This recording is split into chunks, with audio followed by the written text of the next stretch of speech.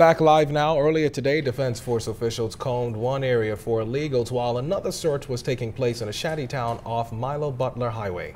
Now, social services officials were in the recently cleared away lot to give their assessments of the area, which will soon be leveled. Our Janaea Noel Ferguson was also there as residents expressed concern about their futures. Now, immigration officials spent the most part of the morning searching for any more Haitian migrants who would have come in that sloop this morning.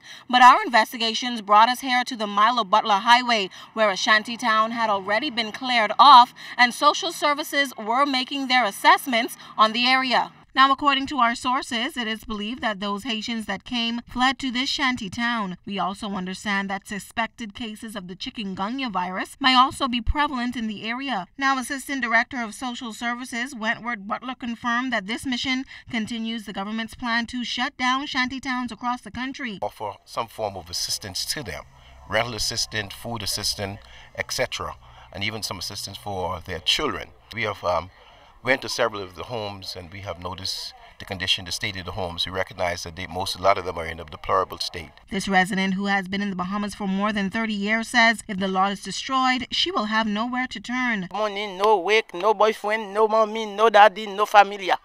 So God help me. When they shut this down, what happens to you? I don't know. I don't know. There's an estimated 80 homes on the lot, but it is unclear of how many persons reside there. Urban Renewal's Deborah Smith claims those who qualify will be assisted. Those persons who have documents, those persons who have some status to remain in the Bahamas, those are the persons that we will look at in terms of approval of services. And anyone else? Anyone else, well, the services for Bahamian citizens. And so if you don't come under that particular qualification, then if you're not a Bahamian citizen, then really and truly we can only assist you on an emergency basis. But that's just a short-term type of assistance. The problem is so many people don't weekend. Especially for me, I weekend 1 day, 2 days, not every day, the big Monday.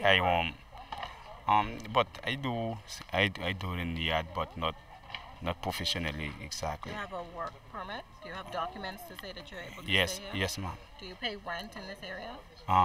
This area, no. Now, many of the residents in this area say their future is uncertain. They're looking to the government to get whatever assistance they can. Janaea Noel Ferguson, ZNS Network News.